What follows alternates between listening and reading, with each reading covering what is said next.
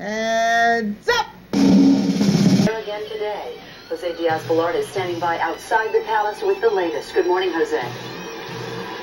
Good morning, Jane. An extraordinary thing is happening in the streets of London. Behind me is Kensington Palace, where Princess Diana lives, and as you can see, it is filled to capacity with people who were not in the city of London necessarily for the funeral. Many saying that they simply watched the funeral from their homes and decided that today was the day that they would personally come and pay tribute to Diana. What's amazing is that more and more people continue to arrive in the streets of London, not only here, but throughout different areas associated with either Princess Diana or with the royal family. And Jane, indeed, two tabloids, the Star and the Sun, have said that they will not take intrusive pictures of Princess Diana's children. Jane, back to you. Jose, are people also gathered outside of Buckingham Palace and St. James, or is the main crowd there at Kensington Palace? In those three places, there is a sea of flowers and, of course, many, many prayers.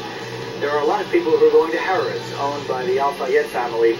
Doty's father owns Harrods. A lot of people are going there and leaving their prayers and their flowers there as well. Jose Diaz-Balart in London, thank you. And I'm Jane Ropolo, CBS News. And right now, let's get a check on your morning drive weather from meteorologist Justin Burke. Justin.